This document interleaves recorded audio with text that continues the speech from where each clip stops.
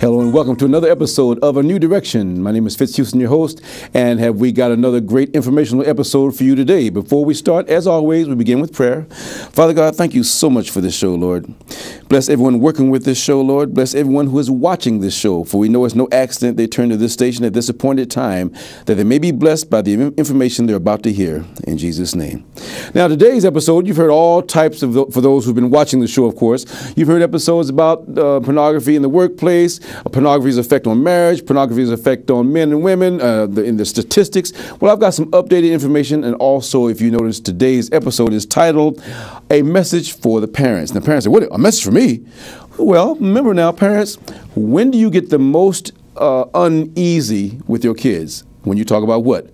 S-E-X. You know, what else? We're going to say the word today. Sex. Yeah. Oh, my God, he's going to talk about sex. Yes, we're going to talk about sex because that's the one topic when you talk with young people, if they feel like they can't talk to you, they're going to talk to their friends. They're going to talk to people on the street. They're going to get some right information, some wrong information, some dangerous information. So the whole purpose of this show is to give you information. If you want to have them sit down with you and watch it, feel free, or watch this show, memorize it, and talk to them. I don't care how you talk to them. The information that I'm about to bring forth in this episode is specifically for parents to understand how to talk to your young person. Now, why should you talk about it? Other than the obvious, of course, when the teenage years are the years where the hormones are flowing, both girls and boys, and in my other episodes, like you say, the girls and boys in the elementary school, they hate each other. But then here comes middle school. All of a sudden, the girls are walking around going, and the guys are going, hey, baby, what's up with you? All that's going on in the middle school. Now, the hormones are flying all over the place. That's usually where the most questions start flying as well in the middle school ages. If they don't get the answers in middle school, by the time high school rolls around, there's no telling what they're going to know because they're going to be asking all kinds of questions during the middle school years. And that's when the parents need to say, what have you been learning in school today, in health in particular? And that can open the door because usually, they talked about some sex stuff. What kind of sex stuff? Now, usually they say, we have to talk about this. And you say at that point, yes, we do have to talk about this because I want you to learn the truth about stuff. Now, first of all, even though this show is about pornography addiction, that also usually starts in the middle age school years, the teenage years. That's the only time where the body's feeling all these new sensations, both girls and boys. They're feeling new sensations, sexual arousal. Oh, what is this feeling? Now, that's a natural part of your body's transition from childhood into puberty, into teenage years, all that's quite natural. Now, if they don't understand that and there's nobody to explain what's going on, that's where misinformation can kind of get things a little confusing and the wrong information can go to other things, which I'll talk about in just a minute. So that's where, if you have teenagers right now, that's the first place you first start being open to talk about it, because if there are problems in that area and you sit down and talk with that person, you can go from that point on. Now, as far as, before I get into the other information about it, let me just give you some statistics, excuse me, that'll tell you about pornography's effect on that age group. As far as children's exposure to pornography, the average age of the first internet exposure to pornography is age 11. The largest consumer of internet pornography, ages 12 through 17. 15 to 7-year-olds have had multiple hardcore exposure. That's 80% of the 15 to 17-year-olds. Hardcore exposure means they've gotten to the websites. If you've ever seen XXX, not just X, XXX means you're actually seeing full-out sexual situations on video or on internet. 80% of 15 to 7-year-olds have been exposed to that.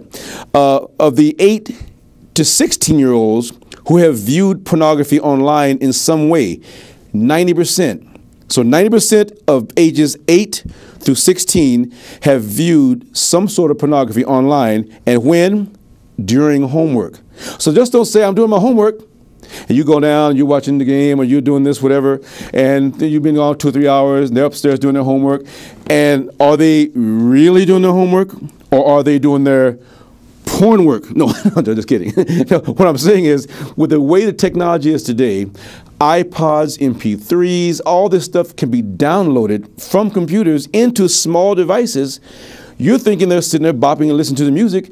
They could be watching the porn right in front of you if you're not curious enough. What are you watching? What are you working on? Now, of course, teenagers are very quick because I work in the school district, and I know some kids, when they're on a computer, they know that thumb is real quick on the mouse. They'll hit that little minimize up at the upper right corner so fast. As soon as you open that door, that screen zooms down to Science 103. And as soon as you walk out the room, close the door, whoop, there goes the porn back. Because you're not looking at the computer, you're just saying, what are you working on? Oh, yeah, you're working on all that. Okay, I see you. Keep good work. Keep up what you're doing.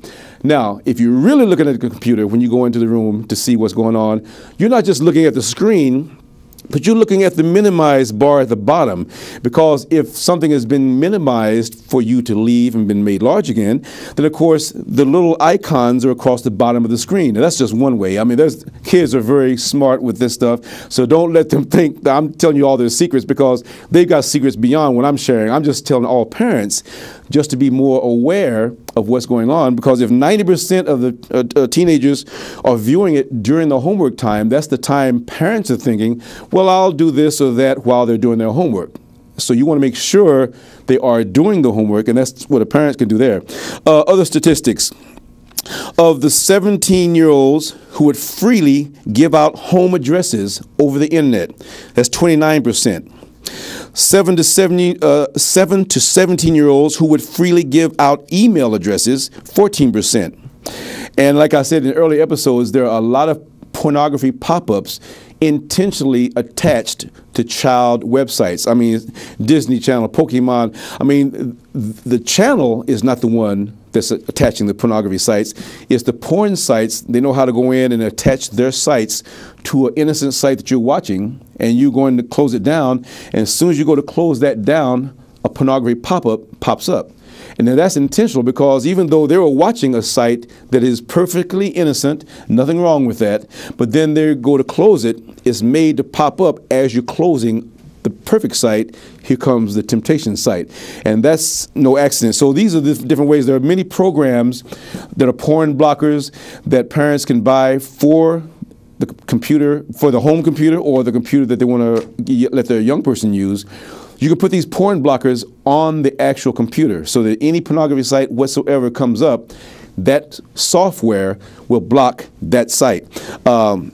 Continuing on now with when you're dealing with young people as well, some other statistics that I've come up with. Now, of course, in other episodes, I've kind of tied up with pornography statistics in women, and I tied that as far as young people because they will grow up to be young women. Now, women, as far as women, 13% of women admit to accessing porn at work. 70% of women keep their cyber activities secret. 17% of all women struggle with porn addiction. See, remember, all these episodes I've done on pornography, I've had a few people tell me on the street, well, how come you never talk about the women? And I did do one episode specifically for women, but I do want to include as many statistics as possible so that women understand I'm not leaving you out. Women do deal with sexual addiction as well as the addictions of men. It's just the men are more addicted to the visuals and women are more addicted to the toys and other things like that. But the sexual fantasy, both things cause, still warps your sense of how you view a loved one or what your expectations in a relationship are. Jesus, talking about my Jesus. Jesus is the only one. Jesus, talking about my Jesus.